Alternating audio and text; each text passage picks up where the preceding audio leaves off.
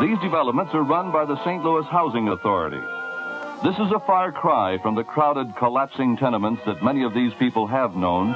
Here in bright new buildings with spacious grounds, they can live. It was a very beautiful place, like a big hotel resort, I'd say. It was like an oasis in the desert. All this newness. I never thought I would live in that kind of a surrounding. What happened? Well, one day we woke up and it was all gone. We pulled up with the moving van.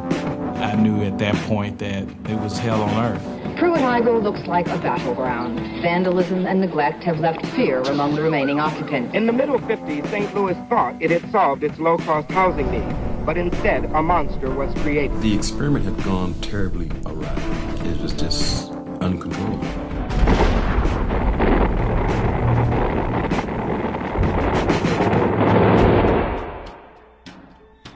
Pruitt-lgoe is such a symbol that we tend to forget that it is no different than the city that surrounded it.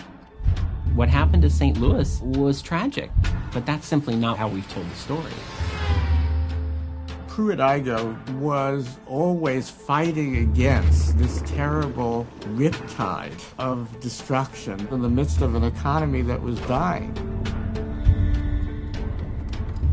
The strong, tightly knit communities and families in which I grew up had begun to shatter, and it wasn't there. And it was one of the most tragic things I've seen.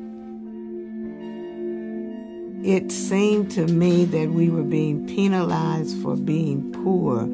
That caused so much anger. Persons that don't have a decent place to stay are willing to take these kinds of chances. While we live, we're taking chances.